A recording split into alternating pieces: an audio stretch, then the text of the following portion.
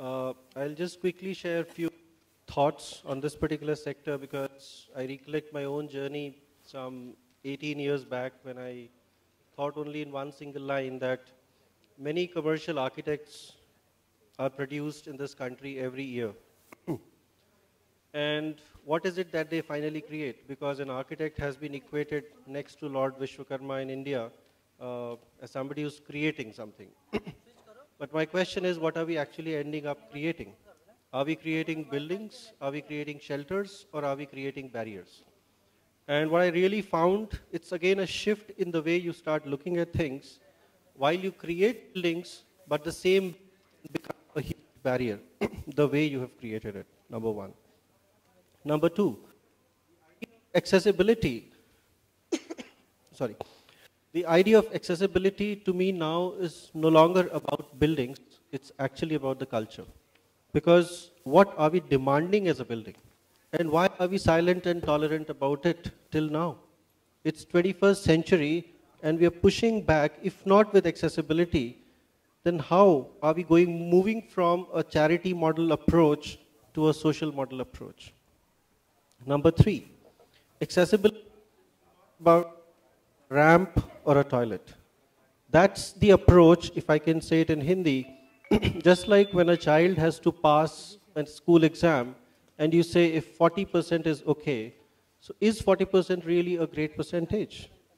When we do not accept this in our own homes, how do we accept this in the same society?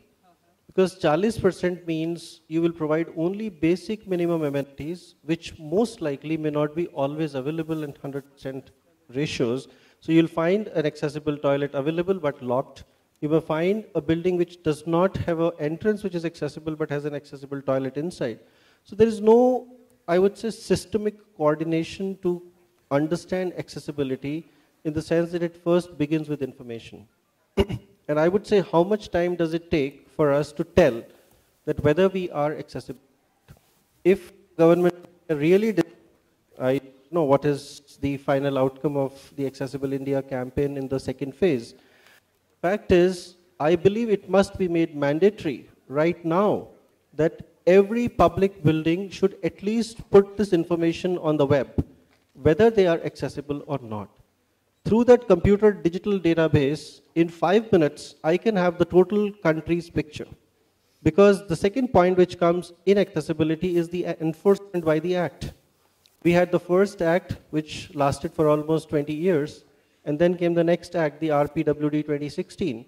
If you read carefully, the act has always given some guidelines and has given a broad positive mandate. But there's a catch within the act. The act says that by 2022, the entire infrastructure should become accessible. The question is, it does not say what if not. And what further it says is, who can give you the extension?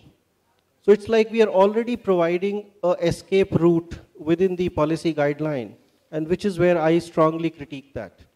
Because unless this strong enforcement happens, we will never be able to achieve this vision, and we will continue to, I feel really sad that accessibility is talked about sometimes as a charitable issue, that please make things accessible. Why? It's public issue, it's a taxpayer's investment, and everybody must have equity, if not equality, at least equity of access to every single place, right from the first mile to the last mile.